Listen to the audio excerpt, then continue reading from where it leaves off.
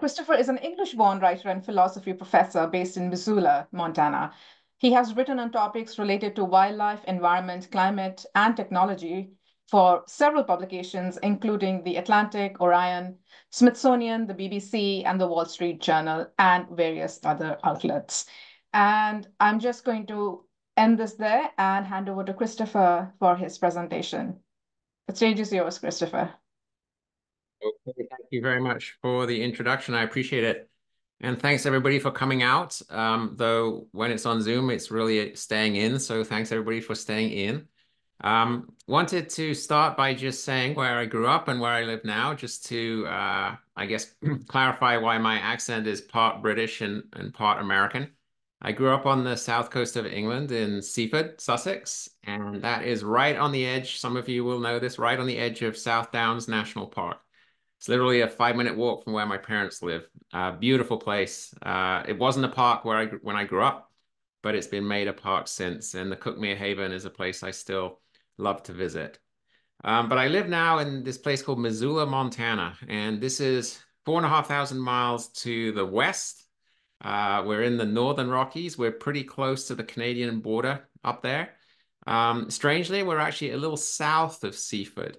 Our climate is much colder, but we're a little south of where I grew up. So I'm talking to you today from Missoula, Montana, where we still have a little bit of snow up on the mountains around us. We had snow fell about a week ago. So we're one of the few parts of the United States right now that's not under a massive extreme heat warning, which everybody else is suffering under. But I'm going to start this talk not in England or in the United States, but I'm going to start it in northern Norway. And I'm going to start by just a little 30-second read of a passage from my book, Tenacious Beasts. Standing on the dock in the dead of Arctic winter, Sven-Anders closed his eyes to the northern lights above. All the professor wanted to do right now was listen. As the mountains and green aurora faded from his retina, the sound of a gently rippling ocean washed over his body.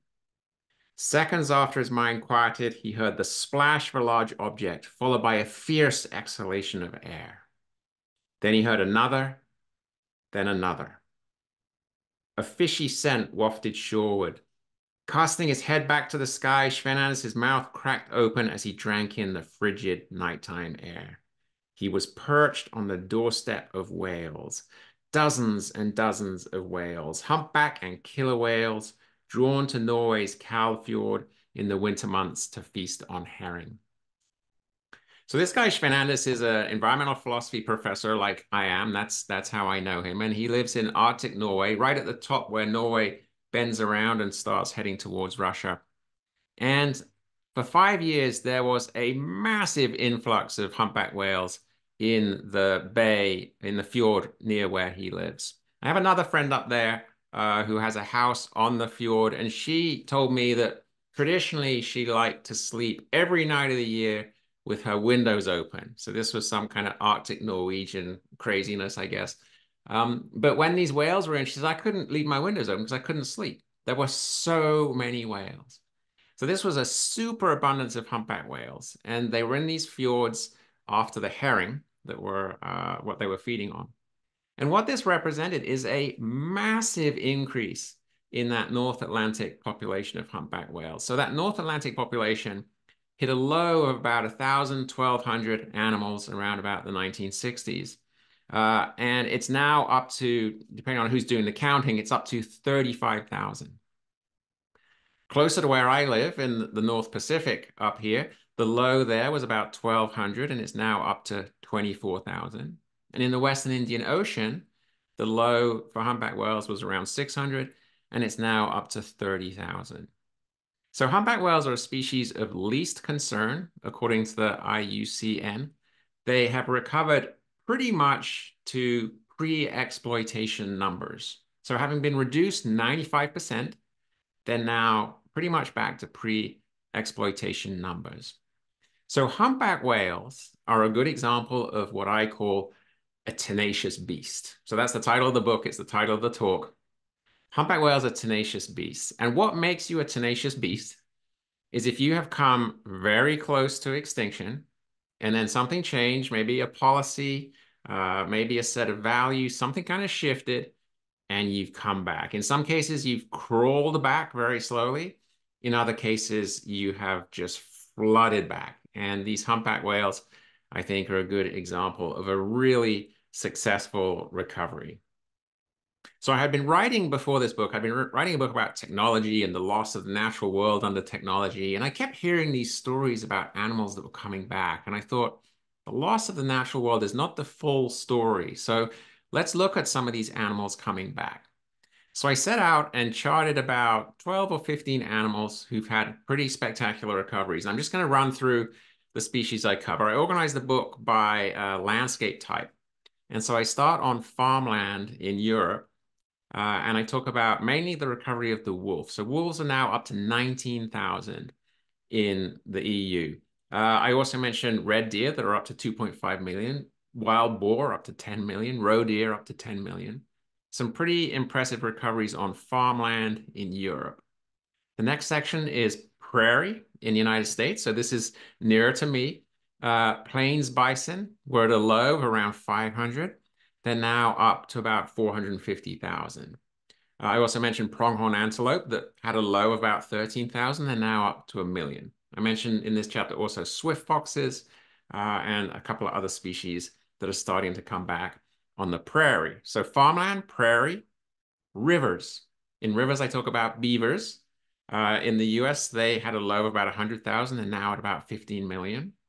I also talk about some salmon species, and it's hard to find salmon that are coming back, but if you go to the right places, and these are typically places where dams have been removed, you find, for example, on the Elwha River in Washington State, coho salmon were down to about 2,000 in 2019. They're up to about 7,000 now. In woodland, on the left there, is the very rare Marsican brown bear. And on the right is the barred owl. So I talk about the recoveries of both of these species. And then again, oceans, the humpback whale, I talk about the sperm whale, and I also talk about the sea otter. And the sea otter is back from a low of about 1,000 to about 125,000. So amongst all the bad news, there's quite a bit of good news. And you can sort of pick your piece of good news wherever you want. Here's a few others that one will see from time to time. They're doing extremely well. Look at those bald eagles down there. Bald eagles were down to 417 nesting pairs in the United States when they started to be protected in the 60s. They're now up to 71,000. The northern elephant seal at the bottom left there was down to less than 100 animals, and it's now up to 150,000.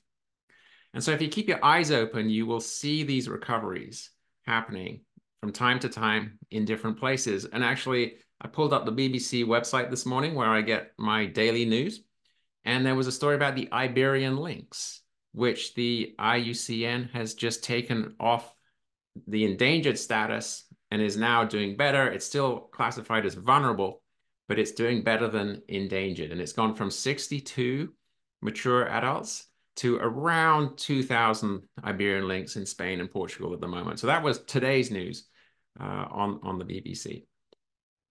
So there is that good news around. Now, I don't want to mislead anybody and make you think that here's a guy who's denying the biodiversity crisis. I mean, the biodiversity crisis is real. There are 1 million species threatened with extinction. The abundance of vertebrates is dramatically down. So even if you aren't heading for extinction, your numbers have gone down. On average, about close to 70% since the 1970s. We hear these bad news about bird populations, about insect populations. The biodiversity crisis is real. So no illusions about this good news that I am sharing with you today. But I think it's worth telling these good news stories. And I'm going to give you 3 reasons why it's worth doing, why it's important to do it, I think. I teach undergraduate students, and for a long time I thought my job was to tell them how dismal the prospects for the world are. I work in an environmental field, and so talking about climate change, talking about biodiversity loss, I thought was very important. But I'm starting to realize now that actually talking about hope is more important. talking about ways that people can envision a better future, ways we can do things differently. And so this book is a book about hope. It's about species that have done well and provoke some ideas about how we might widen those success stories. A second reason, and I learned the second reason in the course of writing the book, is that looking at these species doing well is a reminder about how biology works. What do I mean by that? Animals want to live. Uh, Evolution is set up to allow species to exploit opportunities, have small genetic changes so they get better at exploiting some opportunities and surviving. Animals want to live. And if you think about what happened during COVID, when we all locked ourselves in our houses and pulled back out of various ecosystems, we pulled back, animals stepped forward. There were goats in Welsh villages. Those Marsican bears I mentioned were bathing in Italian fountains. There were pumas in Santiago, Chile. Animals want to live. They want to survive. They want ecosystems in which to inhabit. And sometimes if we just give them that chance, they will step right up. And then the third reason, and I'll get to this in the latter part of my talk, is when an animal comes back, we get the chance to see it afresh. When its numbers were very low, nobody really encountered it. And there were stories about those animals that those were the stories that the people who were involved in depleting them told.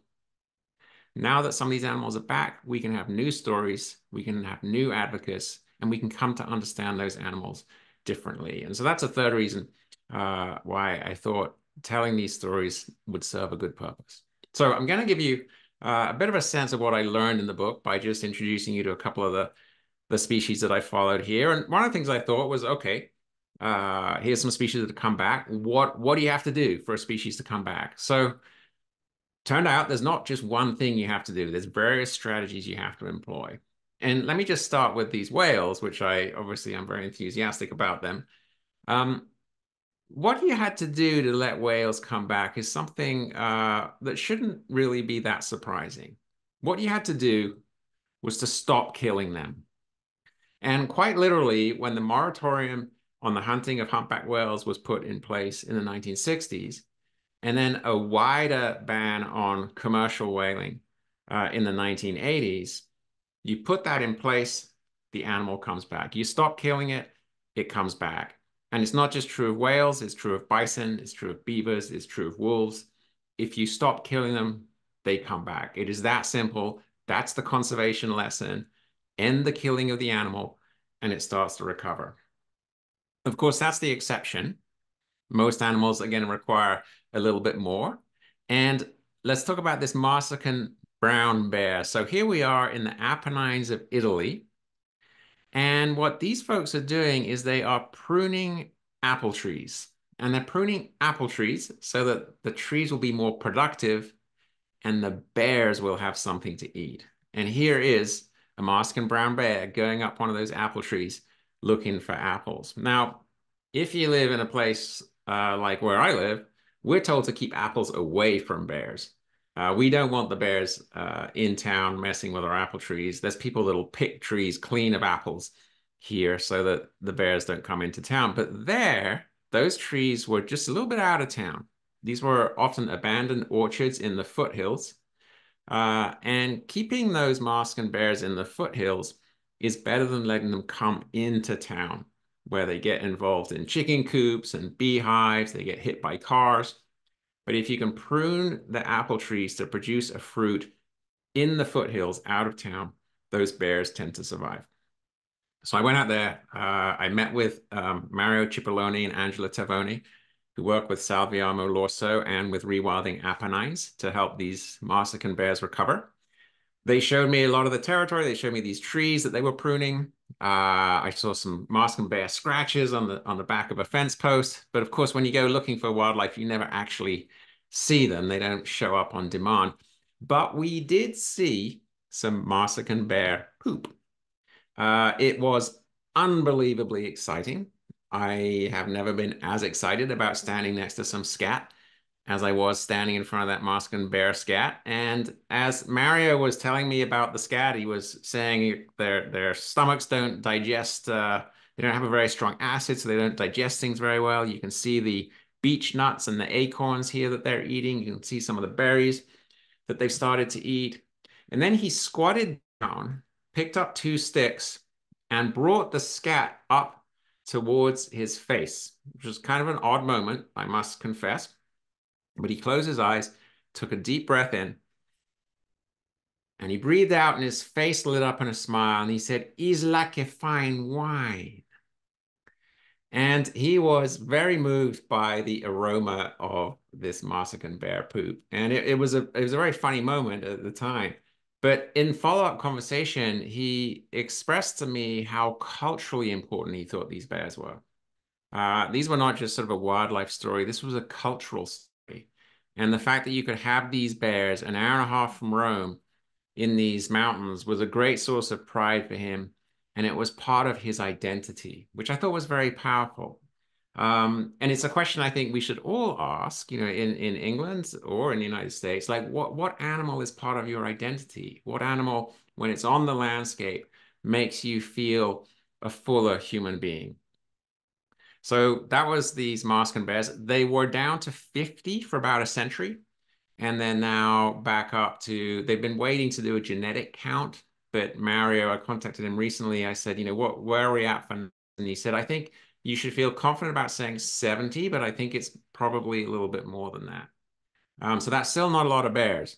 But in terms of percentage increase, we're talking about a 40+% increase in the last decade or so.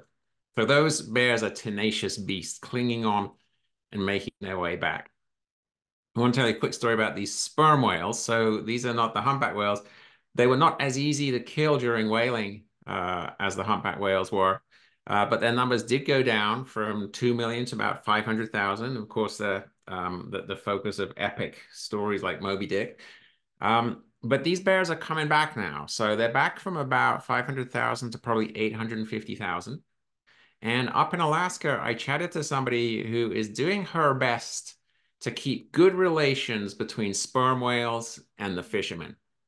Because often when a species comes back, it creates a little bit of tension, a little bit of a challenge. And what was happening here is the fishing system in Southeast Alaska for bottom fish changed at the same time as these sperm whales started to come back. And let me just get into that a little bit further. The sperm whales, as they were coming back, started encountering more and more longline fishermen who, as the name suggests, they put a long line of baited hooks on the bottom of the ocean. They leave that long line soaking for 10, 12 hours, and then they come back and they reel that line up. So if you can imagine your boat shows up at that line after a 10 or 12 hour soak. You use a hook to grab the buoy. You wrap it around your winch and you start the hydraulics and you start cranking that line off the bottom of the ocean up to your boat. Now, these sperm whales have the largest brain of any animal on Earth.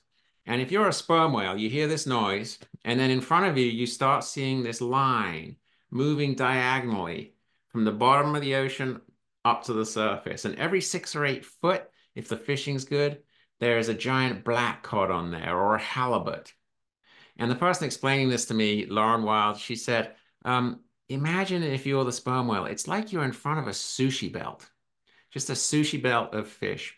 And the sperm whales figured out they could hook their lower jaw under this line and just gently close their mouths over this line. And as the line went through their teeth, when they felt a fish bump against their lips, they would just give it a little kiss, and that would pull the fish off into their mouth. And the fishermen observed them doing this, and they started calling this flossing. I mean, it's kind of like flossing. The line was flossing their teeth as the fish went by, but this was not going to end up with good relationships with the fishermen. So Lauren had to help figure out a solution to this problem. They didn't know how to do this. They experimented with a few things, flashing bits of metal on the line to confuse the sperm whale's echolocation. That didn't work very well. They tried playing killer whale sounds. So killer whales prey on sperm whale calves. So they thought if we can blast out some killer whale sounds underwater, these sperm whales will perhaps not approach the lines. That didn't work either. They thought about electric shocks on the lines, but then they thought, well, wait, these are protected animals. You can't put electric shocks on your fishing lines. Eventually, they figured out a thing called a slinky pot. And a slinky pot is a way of putting your bait not on a hook, but inside a mesh pot. And this flummoxes the whales. And relationships have stayed positive between the whales and the humans. So here's an accommodation. The whales are coming back on their own. But in order to avoid that tension and that hostility from fishermen, they've had to adapt and find a creative solution. Here's a bison. It's not a plains bison from North America. This is a European bison, Bison bonasus.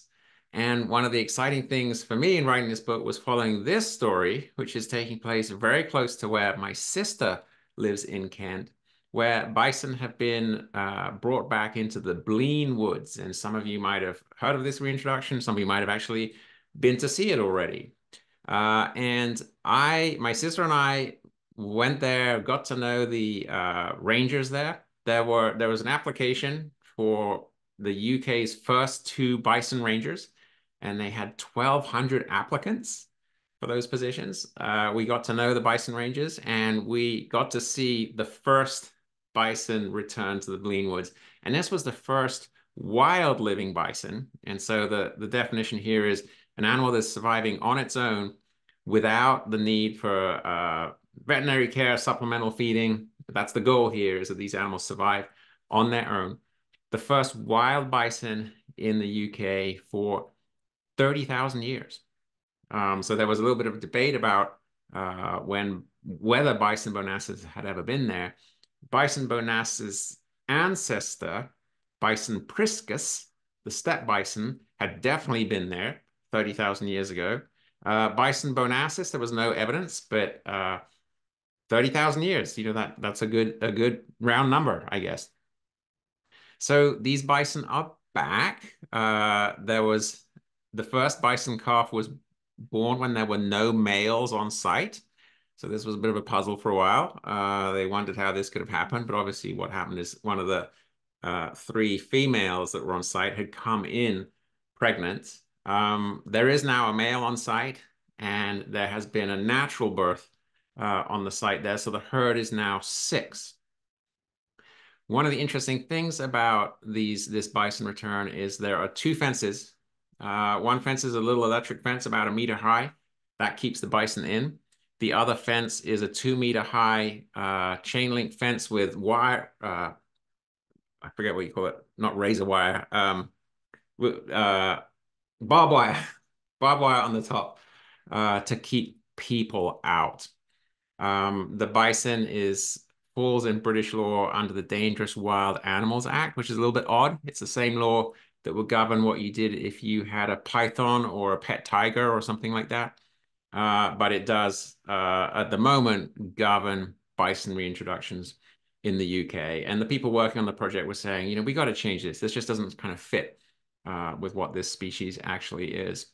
In order to keep the bison put, eventually, there's sort of a vision that maybe one day they could take those fences down once the law changes, and they could perhaps replace the electric fence with satellite-guided shock collars, which would be an interesting idea. These bison could roam independently, but there would be shock collars which would stop them going past a certain area. And it might be important to stop them roaming too far, because those bison are 4 miles away from Canterbury Cathedral as the crow flies, or as the bison charges, I guess. So we'll see what happens there in the future.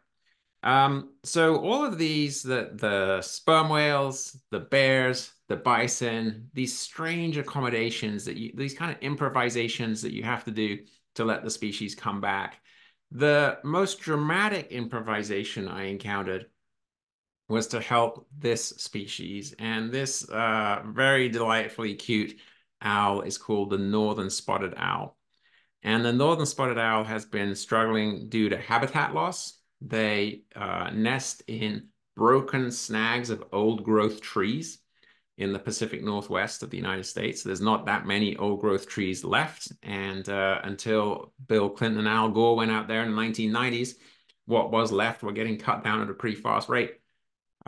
So these spotted owls have struggled with habitat, but they've struggled now because of the arrival of the barred owl, which is a species originally in the northeastern United States that has made it across the country because of habitat changes that humans caused. So now that those barred owls have come out of the northeast and they're in the northwest, they're hammering the spotted owls. They're bigger, they're more aggressive, they're more voracious eaters. They breed better. Sometimes they will harass and even kill these northern spotted owls. And basically, one biologist described the spotted owls as circling the drain. They're really doing very badly. You can do something to help, but what you have to do is you have to shoot barred owls. And I went out on the forest with someone who had the very appropriate name of Melissa Hunt. She was part of an experiment to shoot barred owls to protect spotted owls. And I said, Melissa, how many barred owls do you think you've shot? And she said 350, probably a bit more. And I said, I'm writing a book on this. Do you mind if I put that number in the book? And she said, no, it's okay. I mean, I know this is controversial. I've had friends come up to me jokingly and say to me, are you a member of Al Qaeda?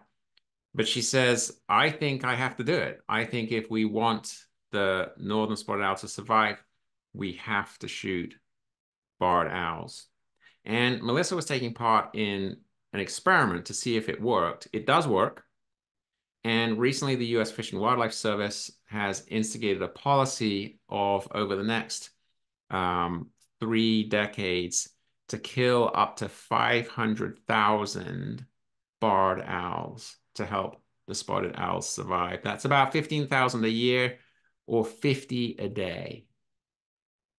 So to help those northern spotted owls survive, you would have to kill about 50 barred owls a day to give them a chance. And so this is the opposite end of the extreme from where we were before. Where we were with the whales and the wolves and the plains bison in the United States was stop killing them and they do all right. In this case, you have to be very engaged, very interventionist, very involved. And the northern spotted owl is not the only species like that. The California condor is one where extensive captive breeding over many years. And then even today, now that there's about 300 or so California condors in the wild, we have to go out there, bring them inside every so often to get the lead out of their blood because they're still picking up lead from abandoned carcasses that have lead shot in them. And so you have species like those spotted owls and like those California condors where you have to be very interventionist to make it work. And then you have other species where all you got to do is give them the habitat and leave them alone. So there's no one lesson. I guess the lesson is pragmatism. You got to be pragmatic. You got to figure out what works in each different situation.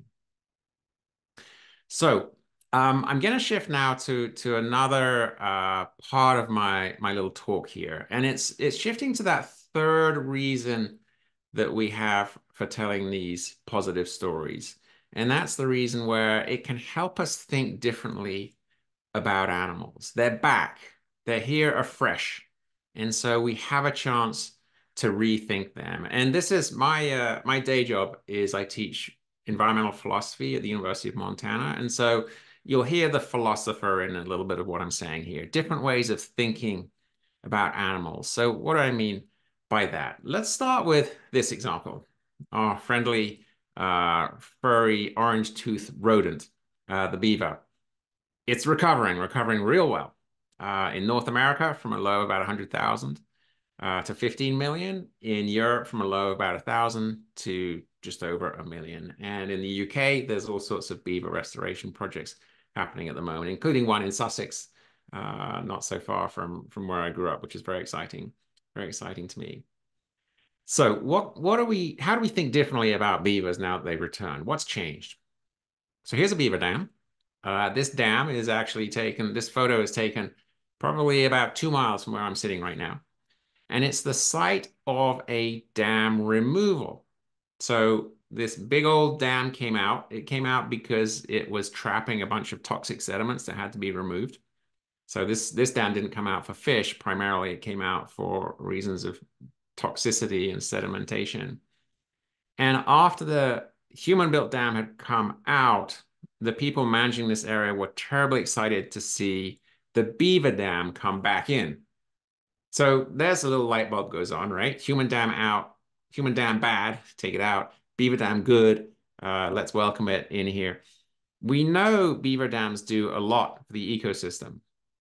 And so I went out into the woods with a PhD candidate called Andrew Law, who was studying what beaver dams do for an ecosystem. So this dam is not as impressive as the one I just showed you. It's a tiny little creek that you could actually step over. But you can see that the two technicians here are walking around this small barrier in this tiny creek. And what they're doing is they're taking measurements of the hydrology. They're taking measurements of the upstream water depth and the downstream water depth above and below the dam. He has some tags in fish that he is also tracking to check movement of trout through the dam. Because beaver dams are never perfectly sealed. There's always ways for fish and fry to move through them. Basically, they're studying the science of beaver dams. And here they are. They have PVC tubes in the ground, and they're measuring how far under the groundwater is. So this has become an interesting science. They're learning from the beavers what they're capable of doing. And it turns out the evidence is so clear that beavers help restore groundwater and improve the water table and improve the vegetation, that a whole industry of building beaver dams has sprung up in the United States. They're called beaver dam analogs. Here's one being put in for the U.S. Fish and Wildlife Service. And I think it's fair to say the attitude towards the beaver has switched from one of, this is an annoying rodent that can flood my field, to this is an animal that can teach us something about how to recover a river system or how to recover a creek. And so this idea of beavers as experts and teachers, I think, is an attitude which may have always been there amongst indigenous people, but this is an attitude that is becoming more widely appreciated. So there's example one of how a returning animal can help us think differently about it. Here's another example, the plains bison. So I'm out here in eastern Montana on a piece of land owned by an organization called American Prairie. And American Prairie have been buying up ranches from willing sellers at market prices and have been changing those lands over to bison grazing instead of cattle grazing. So they showed me this creek. This is called Fourchette Creek, and they've had bison on this land for about 4 or 5 years. And this creek is in pretty bad shape. You can just see the sporadic vegetation in the creek. We walked down into the creek, and some of those creekside trees were dying. I mean, the creek was completely dried up when we were down there. It is a little bit greener than the surrounding landscape, but it's not by any means a recovered creek. But then they took me to this creek. This is Beaver Creek. And you can see immediately that it is a much greener place. So I went there in August. The day before it was 102 degrees. And I must say, I admire anyone who can make a living out there in that kind of hostile climate. In the winter, it can be 40 or 50 below. In the summer, over 100. And the ranchers who've made a living out there and the tribal people who over generations survived out there deserve our appreciation for sure. When we showed up at this wetter creek, 2 night herons, a great blue heron, and 8 American white pelicans flew off from the creek. This has had bison on it for 7 years. Now, they've watched this creek recover in front of their eyes because though bison obviously need a drink when it's hot, they don't stay in the creek and munch all the vegetation in the creek. They go take a drink and then they leave. And they go back up onto the high country where their preferred food is. And by leaving the creek, by not staying in there in the summer, they allow that creek to recover. And then we walk down into that creek, and what you can see in the left of that larger photo is a beaver dam. That beaver dam has not a single stick or branch in it. It is made entirely of mud and of those rushes. And so what has happened here is the bison has prepared the ground for the beaver to return. And as that creek continues to green up, the cottonwood trees will start to sprout alongside the creek, and that woody vegetation that the beaver obviously ultimately prefers for its food will start to build up, and those dams will start to become more typical beaver dams. But you see here this very interesting role of the bison being a pioneer, an ecosystem engineer that creates the space for the beaver. So the beaver is the expert and the teacher, right? But here the bison is playing this facilitating role. And what you need in hot places that are getting hotter in the summer is more water. If you can keep water on the landscape for longer, you're going to be doing better. So there's a sense in which the bison and the beaver together as partners here are helping build resilience into this landscape, helping to build climate resilience into this landscape.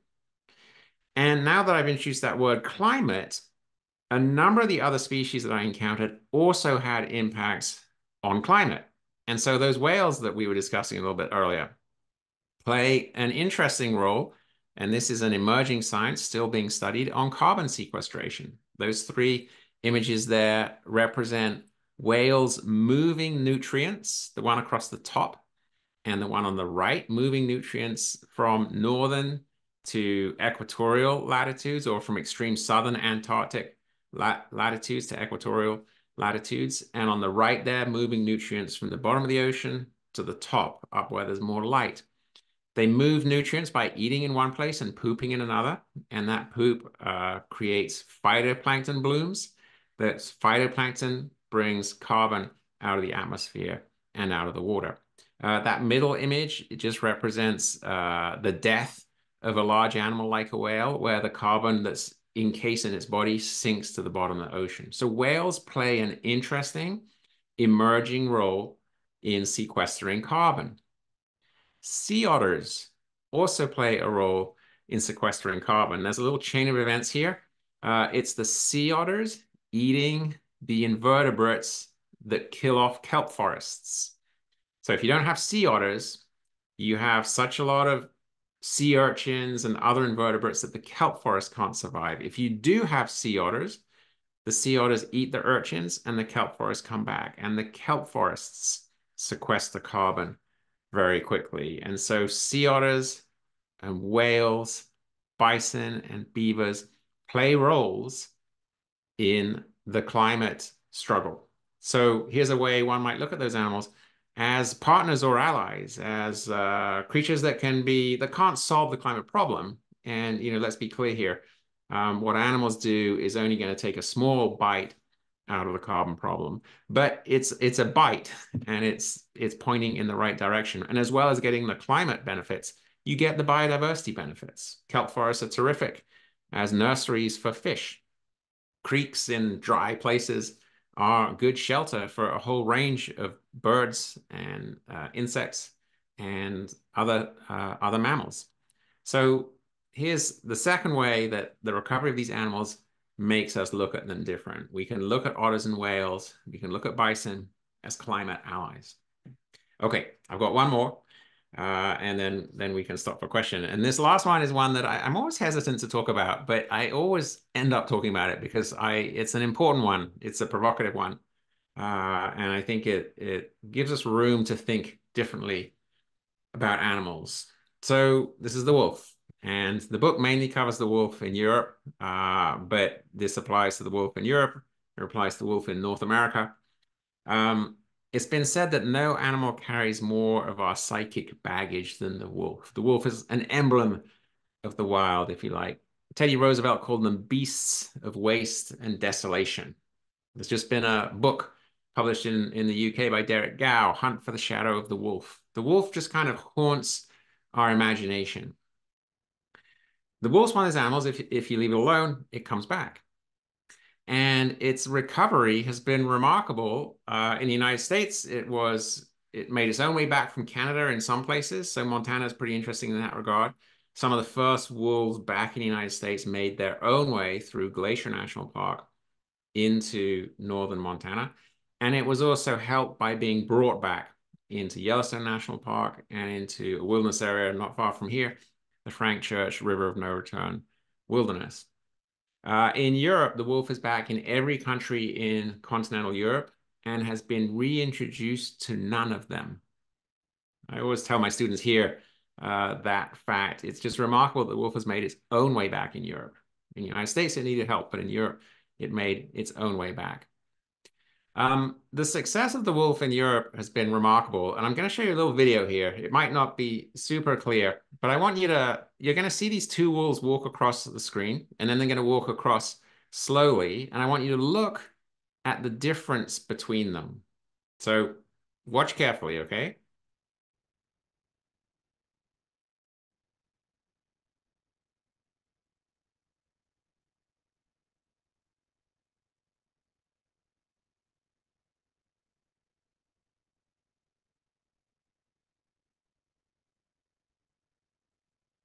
Now, these wolves are different wolves from each other. I don't know if you notice any difference, but the front wolf is a little redder. The front wolf is a little smaller.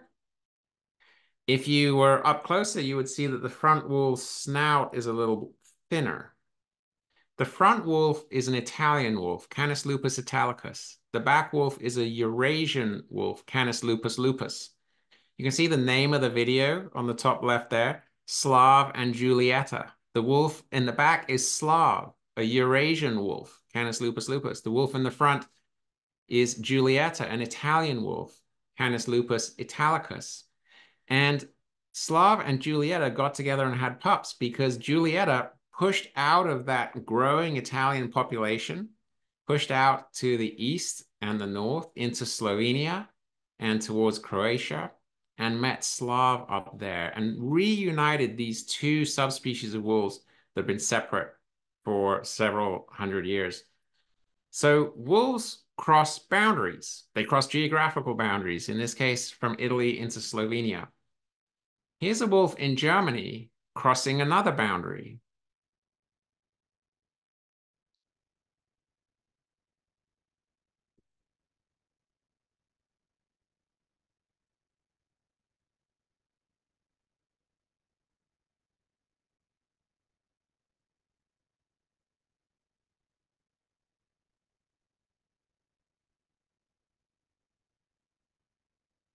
This wolf crossed a different boundary. He crossed the boundary from the wilderness and the wilds into farmland, into domesticated spaces.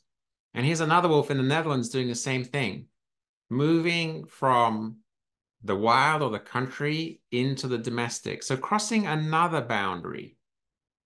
Wolves can do that. Wolves can cross those boundaries, those geographical ones and those conceptual ones. And should that be a surprise? Well, of course not, because 15,000 years ago, wolves crossed the boundary into our lives when they became domesticated pets.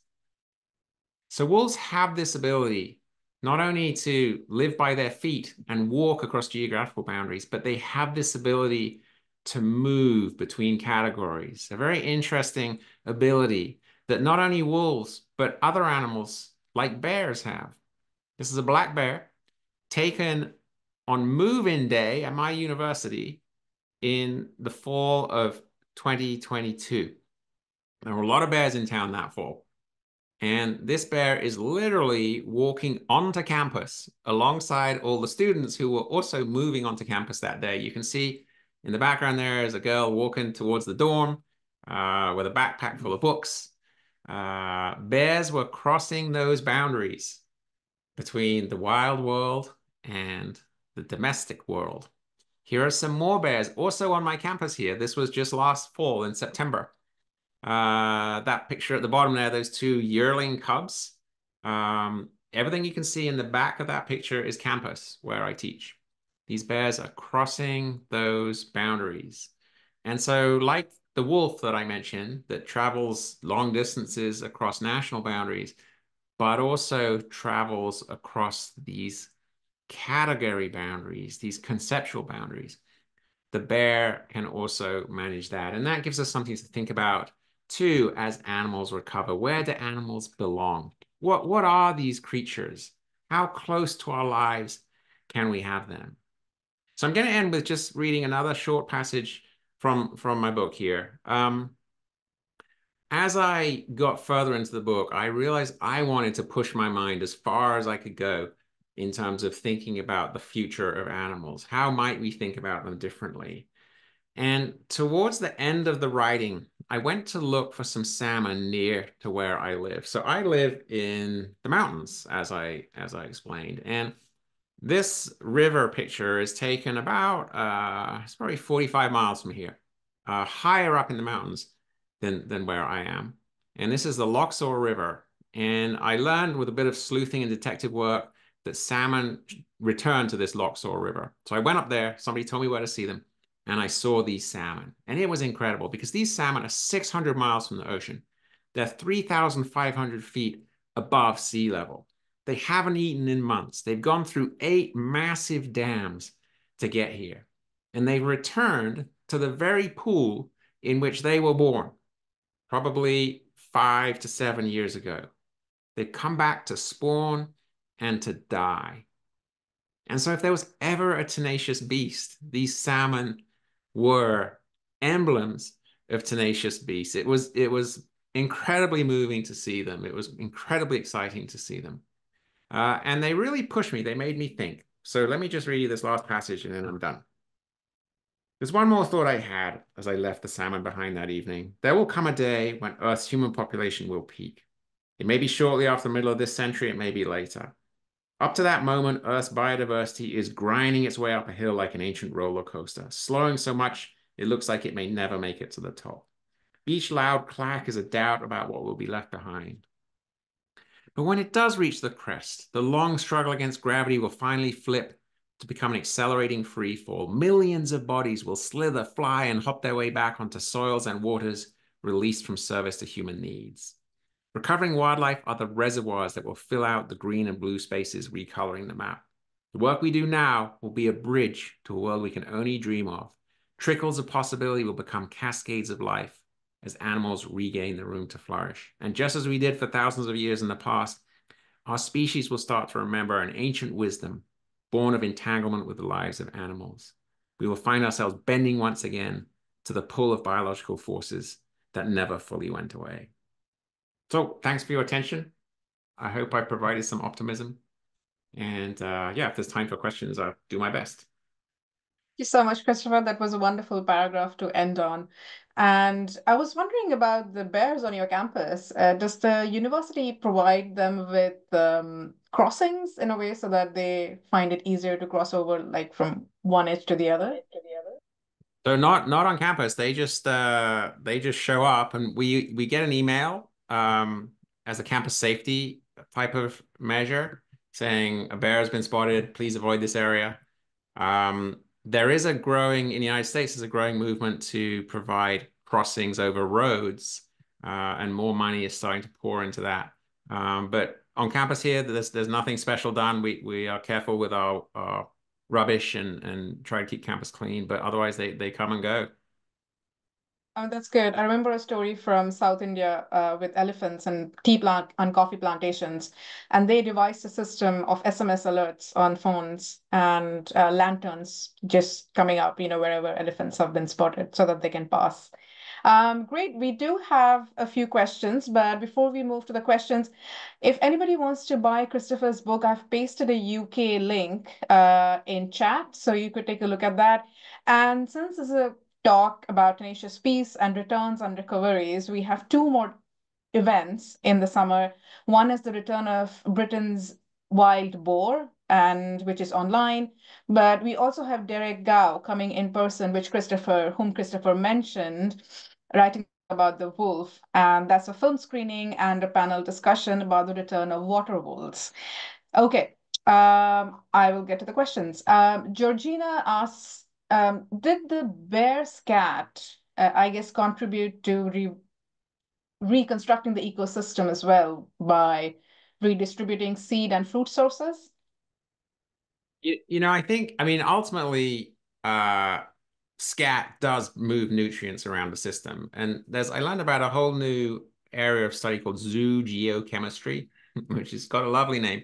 But it's the idea that animals do take part in the sort of chemistry of a system. And animals have not been factored in so much into that chemistry previously. In the case of the bear, um, there's probably not enough of them at the moment to actually make a measurable difference to the way nutrients move. And I mean, certainly they will help spread seeds. I mean, anytime you get a scat with seeds in it, you've got a nice little piece of fertilizer to help those seeds grow. So, certainly the impact will be positive. I would be a little surprised. I haven't seen any studies on this, but I would be a little surprised if bears at the kind of density they're at in the Apennines are making a measurable difference to that. But certainly creatures that exist in larger numbers, like bison on the Great Plains, for example, certainly provide that function. Yeah, there is a bison related questions. Carol asks, is all hunting of the plains bison banned, and do people adhere to a ban if there is one? So yes, people certainly adhere to hunting regulations. That hunting is regulated pretty well in the United States. Um, you can actually get permits for hunting bison. There's a couple of places that I know of. One is the bison that come out of Yellowstone National Park. So there's a cap on the amount of bison that are supposed to sort of fit the carrying capacity of the land in Yellowstone. And the bison are always pushing to exceed that cap. I mean, they're such a prolific species. They can reproduce at 17% a year. Wow. So they're always over that cap. And there is a hunting season on bison when they leave Yellowstone National Park. Most of that hunting is done by tribes. It is mostly a tribal hunt. And some years it has resulted in over 1,000 bison being killed. The other place that I know, I mentioned American Prairie, where there were those photos of that very dry landscape. American Prairie's herd is also always growing, and some of the bison that exceed carrying capacity go onto tribal reservations. But there are a limited number of hunting permits. I think this year, maybe 18 hunting permits. And some of those are available to tribes, the majority to local hunters.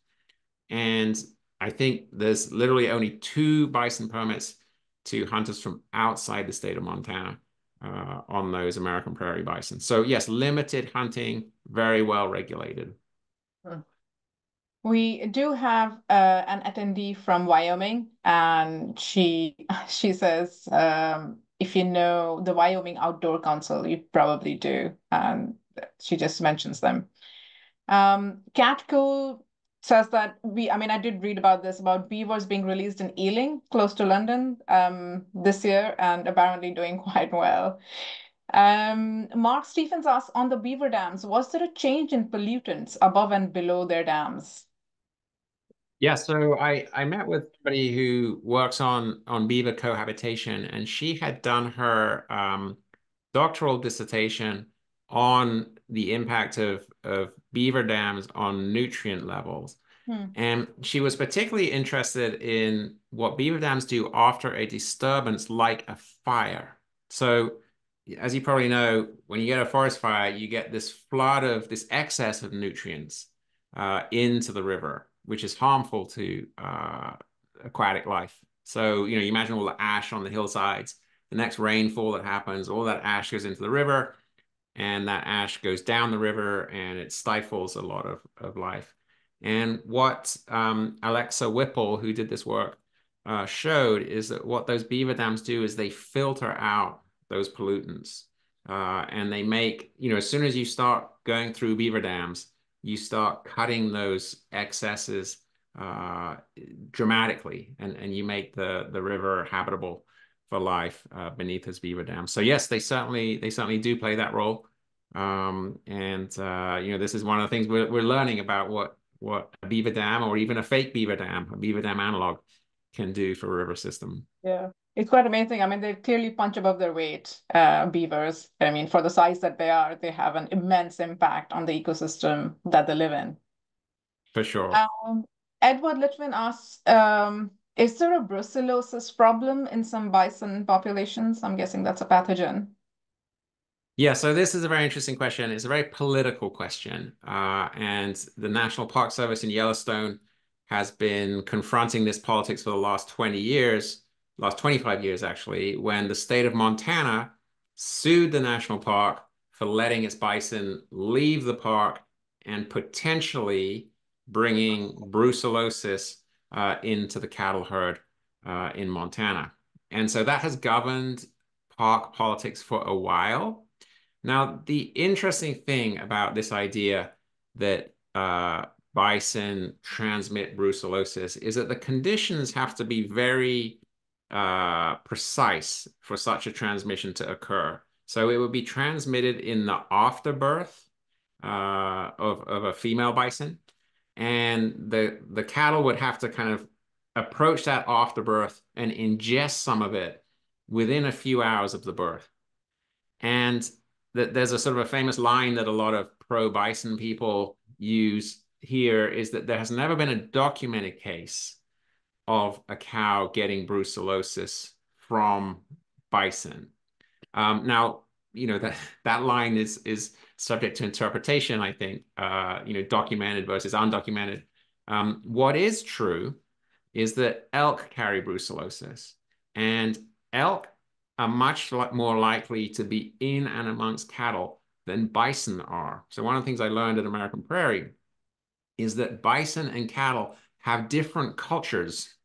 And by culture, I mean, what do they like to do socially? Who do they like to hang out with? And what is true is that bison tend to stick around bison and cattle tend to stick around cattle. And so really the probably the largest vector for potential brucellosis transmission is elk. And the National Park Service in Yellowstone is actually currently revising their management plan in the light of new understandings of what really is the likelihood of transmission of brucellosis. And they're revising the plan in the direction of being more permissive to bison, allowing more bison in the park, and dialing down. The park used to be involved in lethal management of bison. The park is proposing to dial down that lethal management because the risk of transmission is perhaps not what they thought it was 25 years ago. So it's an interesting question. It's a very hot political issue, and quite a very complex one. Seems like there's a PR problem between elks and bisons when it comes to brucellosis. Um, Yeah. Ray Heaton asked, what's your view on subspecies mixing naturally? A current evolutionary process or potential loss of future biodiversity? That is a super interesting question. We have worried in the environmental movement for a long time. We've worried a lot about subspecies interbreeding and losing that sort of genetic authenticity of the original subspecies. And then I gave an example with those wolves of subspecies interbreeding, and certainly if that continues, the Italian wolf and the Eurasian wolf will blend a little bit. I find that a difficult question to answer.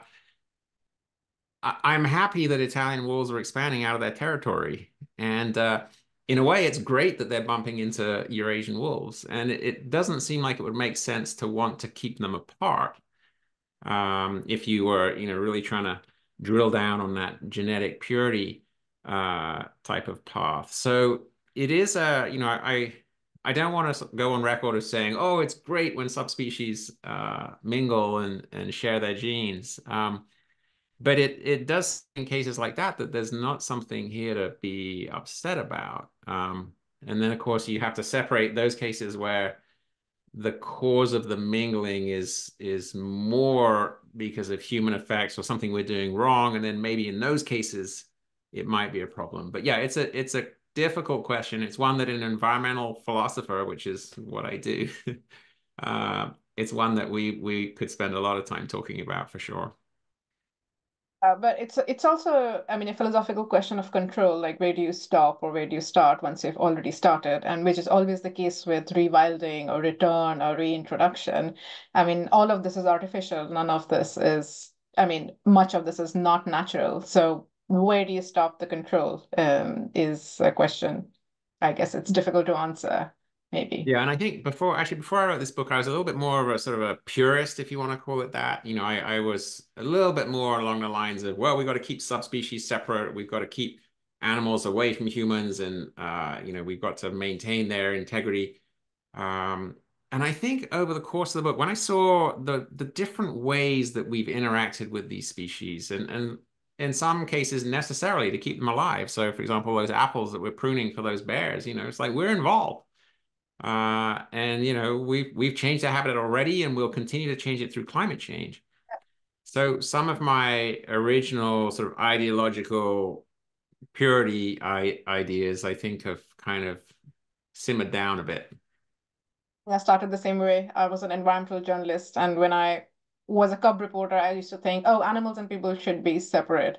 But as I traveled through India and South Asia, it's not possible, and they do coexist very wonderfully in several parts. It's the urban people who are the problem. In fact, your climate change point leads me to the next question from Alvaro Campos, who says, I mean, it's pointing to of course, the current heat wave, which is scorching, various parts of the planet. And, when it comes to recoveries or when it comes to, I guess, bringing back species, you might not be bringing them back to the same environment, to the same ecosystem that they might have. So, how does this impact these recoveries? Yeah, it's a super good question. And as I got to the end of the book, I realized I had to say more about climate change because, I'm telling these good news stories, but they're all coming back into a world that's different. And I mean, those salmon are a great example. You can take the dam out of the river and restore the habitat, but if the ocean conditions change so that when the salmon are out in the ocean, their food isn't there, you haven't done anything. You haven't solved the problem. So certainly climate change is a big problem. But where I settled on this as far as species recovery is there's a sense in which having a biodiverse planet where we're surrounded by species in these complicated ecological webs, we're surrounded by large populations of species that contain the genetic diversity that is going to be necessary for them to adapt to the onset of climate change. And then we're better off. We're more likely to do well heading into climate change with a biodiverse landscape full of wild animals than we are heading into climate change with a very depleted set of species around us. And there might be cases where animals surprise us with their adaptability. And again, I got to be careful of not sounding like I'm naive or Pollyanna-ish here. But certainly there's a lot of genetic diversity in genomes that is not currently utilized. It's junk DNA. And it might turn out that there is certain adaptation potential in species if we let them live, if we let them be genetically diverse. And then there's these species like the whales and the beavers and the otters that turn out to be providing these climate resilient tricks on our behalf, if you like. These sort of nice surprises where the animal recovery does something for us. I'll mention one stat I learned during the work, which was interesting. The recovery of wildebeest in East Africa. And so the wildebeest have recovered because of the elimination or the great reduction in rinderpest. So they've recovered from about 200,000 to over 1 million. That recovery has sequesters more carbon on an annual basis than East Africa emits on an annual basis. Wow. And it happens because the recovered wildebeest keep the brush down. And by keeping the brush down, they reduce the summer fires and the carbon emissions from the summer fires. And so that's just one of those strange cases where the animal recovery turns out to provide this incredible service, this incredible ecological service. So yes, it's going to be a different world. It's going to be a hard world in which to survive. But I think our odds and their odds are improved if we have a biodiverse, intact ecosystem around us. Yeah, no, that's a very good point. Is that, I mean, if, is it one thing that we might have learned from our past is that we forget how little we know about ecology and interactions and dependencies and hidden genes. Kim Hughes is looking forward to reading your book. And she asks, is it known whether introgression from domestic cattle in plains bison impacts their ecology in any way? Yeah, so this is another super interesting question, because there's been this thing in North America anyway about the purity of plains bison. And there was this big sort of detective game trying to work out, well, the Yellowstone bison are probably pure. What other bison are pure? And when I was writing the book, the belief was that there were still some pure populations. Since I wrote the book, a study came out from Texas A&M University saying there's no genetically pure populations of bison, of plains bison in North America. So that means every plains bison in North America has cow genes in it. All right, so the question is, does that affect their ecological performance? What I heard, I asked a couple of questions about that, and what I heard is that there's some evidence that cattle genes in a bison decreases the ultimate weight that that bison has, so that there'll be a slightly smaller bison. And so one could imagine that having an impact ecologically over time. You know, if it turned out that bison herds literally shrank in terms of their mass, you could imagine that having an ecological impact. I don't know at the moment if anybody would want to say that. The other impact I heard somewhere else, and these were both anecdotal, I didn't follow these through the scientific literature, is that a bison with cattle genes in it is not as cold adapted. It's not as good in a vicious winter as a bison that's a pure bison. And so again, one could, you know, that would have ecological effects if it led to more bison deaths in the winter. It would have an effect on the herd, obviously, but it would also have an effect on the carrion that was on the landscape in the spring, you know, when the snow's melted. So if those two effects of cattle genes are true, the weight one and the cold tolerance one, then one could imagine that having an ecological effect. But I never pursued that far enough in the scientific literature to say, yes, this is a big deal, this is happening, this is a change. But it's a super interesting question. I think that's it. We're already over 8 minutes from 7. But thank you so much, Christopher. This was great. And thank you for the positive stories and the nuanced review of the recoveries. If you're ever in London, do come over to the Linnean Society. I know it's a little bit of an unreal experience presenting on a webinar where you can't see anybody else. Thank you for everybody else. I'll see you at our next event. Do follow us on our Instagram or Twitter. And if you want to share this video, I will be sending you the link later on. And that's it. Have a very good night, Christopher, and to the rest of you.